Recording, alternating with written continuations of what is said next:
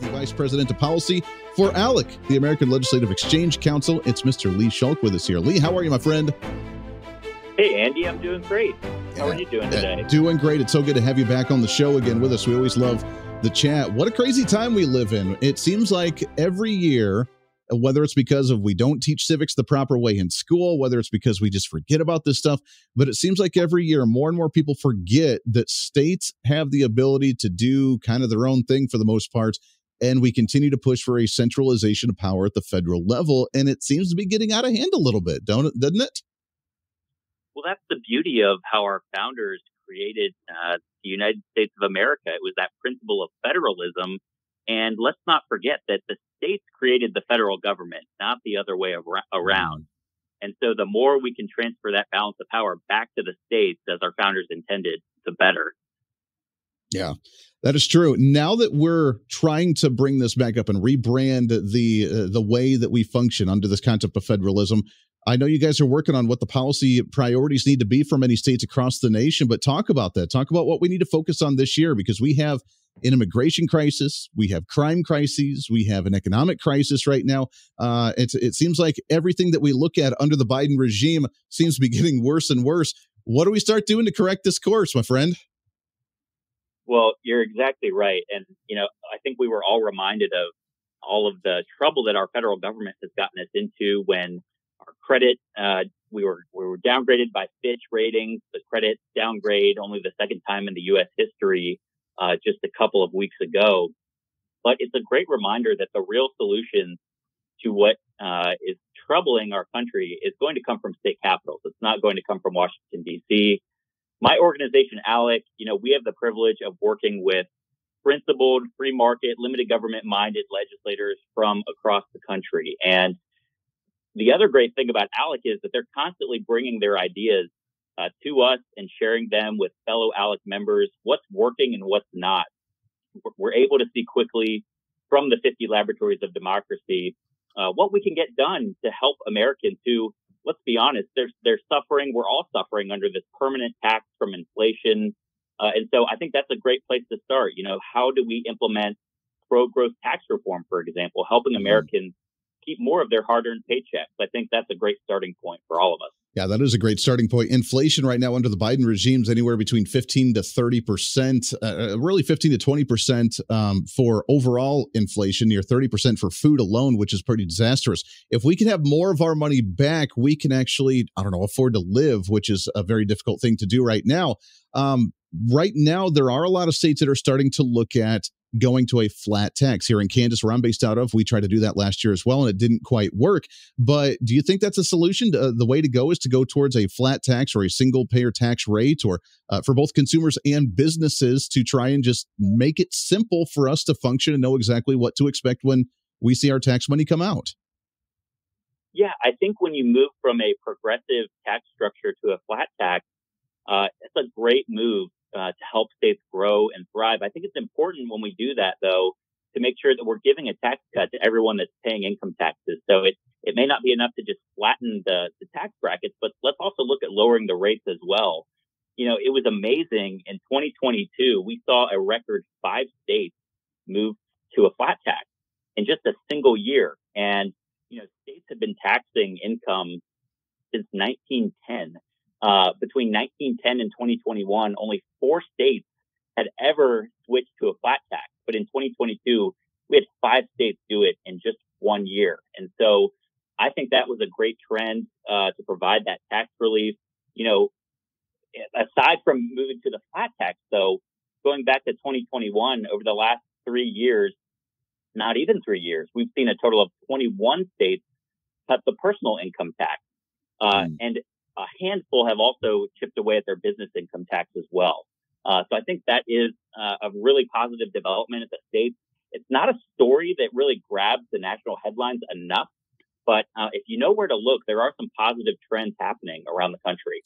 Yeah, that is some good news. In your opinion, which one would fare better, with the states moving towards either a flat tax and a single payer tax rate like that, or getting rid of personal income tax and going straight sales tax only, which I know has been another option? And the National Sales Tax Group, I forget what they're called, just Sales Tax Organization, Federation, whatever it is, they've pushed that for a long time as well. Is that an option as well here? Well, no matter what type of tax you're looking at, I think we need to make sure that the rates aren't going sky high. They're not going out of control. But I will say that, looking at decades of research that we've done as we've compiled our Rich States, Poor States publication, now in its 16th edition, we're comparing all 50 states on their economic policies and what's helping some states grow and thrive and what's really hurting other states. We've found that the income tax is a huge inhibitor to economic growth. And so what we often like to do with that report is compare the 9 states that have a 0% tax on personal income, compare and contrast those with the 9 states that have some of the highest tax rates in the country. You're talking about some of the usual suspects like New York, New Jersey, California, Minnesota.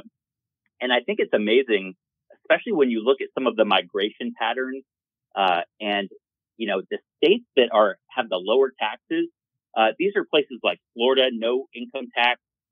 You had 300,000 people on net move to Florida in a single year. Yeah. And on the flip side, you had about 300,000 leave the state of New York.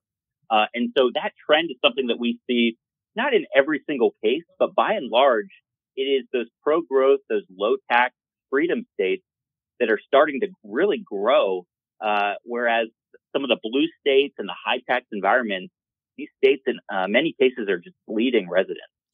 Yeah, that is very true. We're talking with Lee Schalk, Vice President of Policy for American Legislative Exchange Council, also known as ALEC, as they're getting ready for their big annual meeting this year on what the priorities are for the states.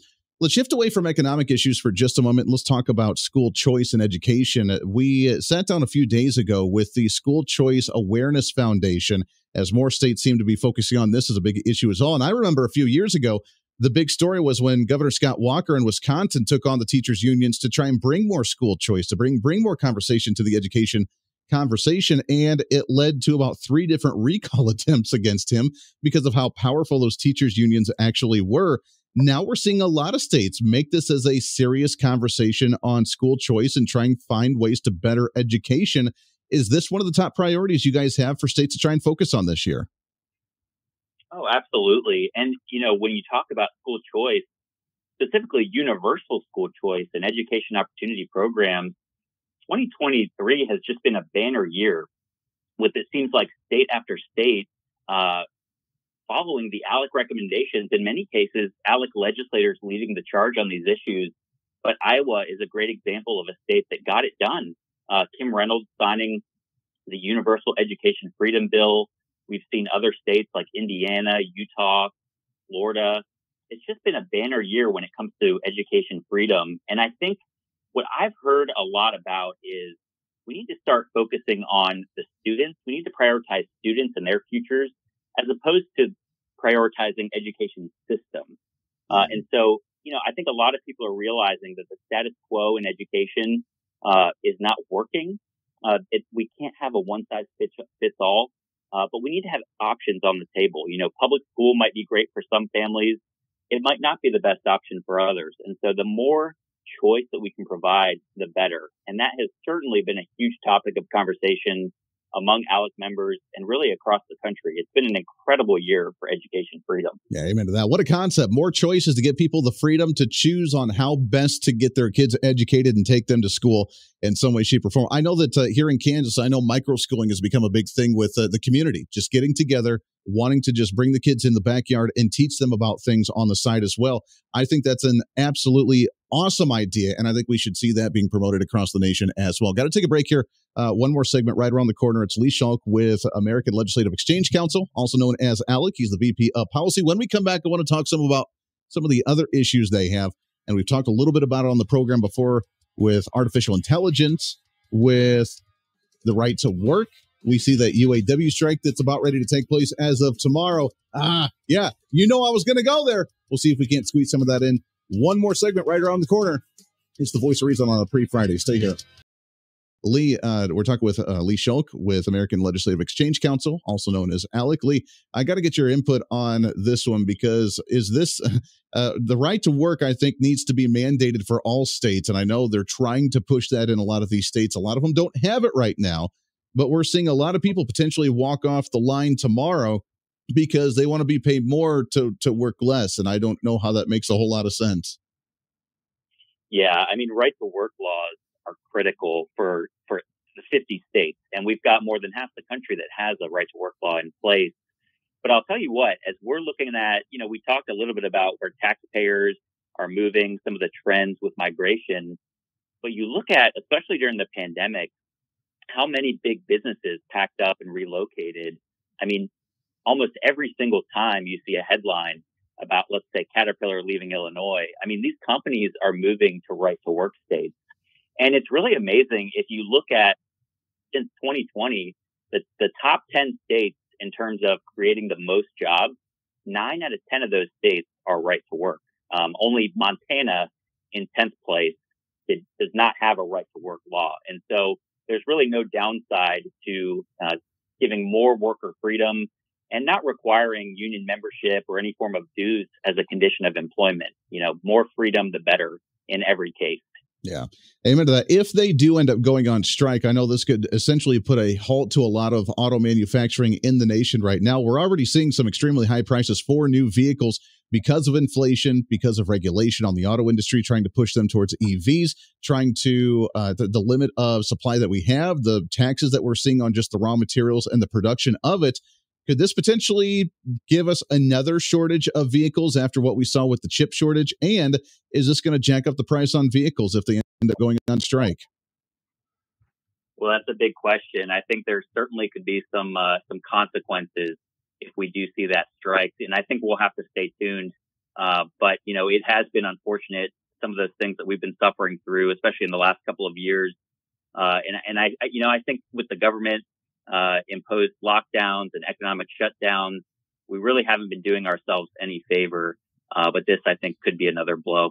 Yeah, it is unfortunate. Last minute here, about a minute and a half, but what else is on the priority list for you guys? I know you have a list of like 23 to 25 different items for states to focus on this year. What haven't we covered yet that you guys really want to focus on come 2024?